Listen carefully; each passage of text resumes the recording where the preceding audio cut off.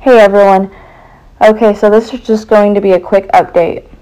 So we were watching for the sun to start reacting and waking up in late May, also in July and August during the front side alignment. So we had just had an active region pass in mid-May showing A-class flares, which was the start to the solar activity waking up. Now we have another active region turning into view yet again, but this time it's showing much more activity via a series of B-class flares, a high C-class solar flare, which is a C9, and an M-class solar flare.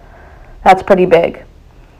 I've been closely monitoring the solar activity and the solar active region and making update posts on my Patreon.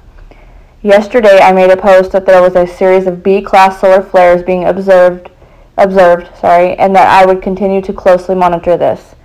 Okay, after all, this is one of the things we are watching for, the sun waking up and showing activity. Just like we were waiting for, the sun is now going into a sudden active phase. This new active region is sending off B's, C, and even an M-class solar flares already.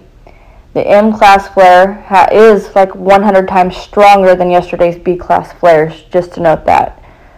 And coincidentally enough, the SDO satellites viewing the sun went down just before the flare happened.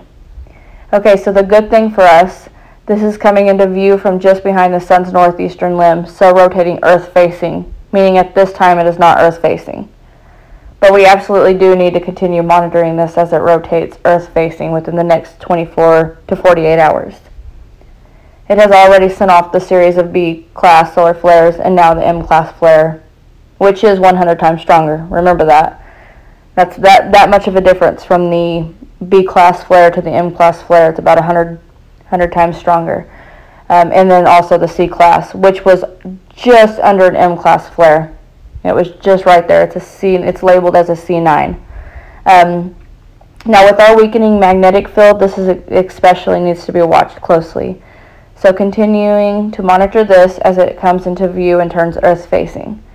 Now bigger flares that are Earth-facing can disrupt communications and cause blackouts with some systems amongst other things. Plus this has a health impact, well, all kinds of health impacts, but one of the major ones that I watch for are heart problems, etc. So this is why we keep such a close eye on solar activity and geomagnetic storms. So we're watching closely, and I'll let you know if anything else, happens during it coming Earth-facing. Any more flares, I'll be sure to let you all know. Okay, so the KP index is quiet right now. It's sitting at a KP1. And with the Earth-facing solar flares, the KP does go up. So this is a list of some of the risks. Now you should screenshot this and save it. Okay, that's all I'm going to do today. I had to do this quick. Y'all have a great day and thanks.